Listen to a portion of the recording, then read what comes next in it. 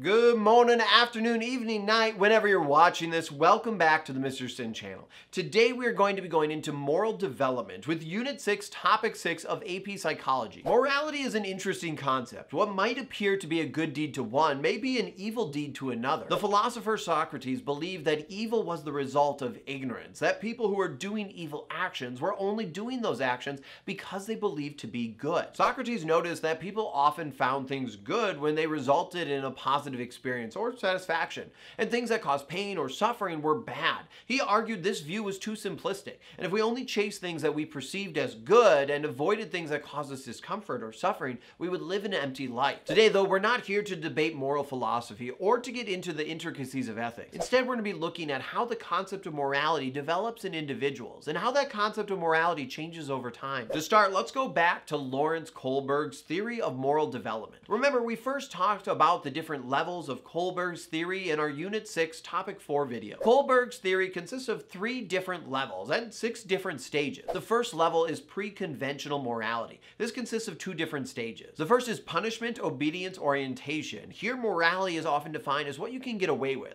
There's a fear of punishment during this stage. Children are individually focused during this stage, and rewards are important to the child. The next stage is instrumental exchange orientation. As the child becomes older, they focus on following the rules. Here, the child is driven by self-interest and external reward. From there, we move into the next level, which is conventional morality, which, just like the first level, consists of 2 stages. The first stage is good child orientation. Children follow rules to gain social approval from other individuals. What is good and bad is driven by social approval from others. Next is law and order orientation. Morality is set by what is legal or what rules are in place. These rules help enforce social order and must be good. The last stage is post-conventional morality, which, just like all the others, has 2 stages. The first is social contract orientation. If you remember from your civics or government class, a social contract is an agreement between members of society. People agree to cooperate for societal benefit. For example, if you live in the United States of America, you agree to follow the laws of the land, and in return, the state offers to provide protection and opportunities. During this stage, moral reasoning is still focused on rules and laws, but there is an acknowledgement that sometimes moral and legal law can differ,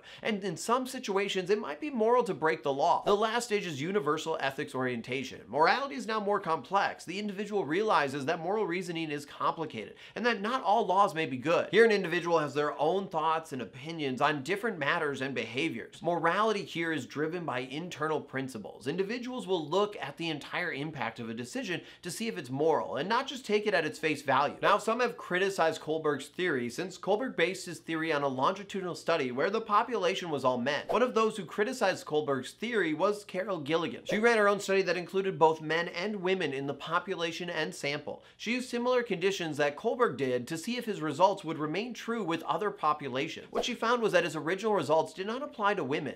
The reason why was because boys traditionally tend to opt for justice, while women focused on interpersonal relationships. So we can see that morality is complex, and we can't just put one model or theory to all people. Depending on what environmental factors you've been exposed to, what cultures, religions, what your gender is, all these different aspects may shape your concept of morality and change how it develops over time. And just like that, we're done with another topic review video. Now you know the drill. Answer the questions on the screen right now and check your answers in the comment section down below. And if you found value in this video, consider hitting that subscribe button. It's a great way to say thank you for the video and support the channel. And if you need more help with AP Psychology, check out my Ultimate Review Packet. It's a great resource that'll help you with everything AP Psychology related. It'll definitely help you get an A in your class and a 5 on that national exam. As always, thank you so much for watching. My name is Mr. Sinn, and I'll see you next time online.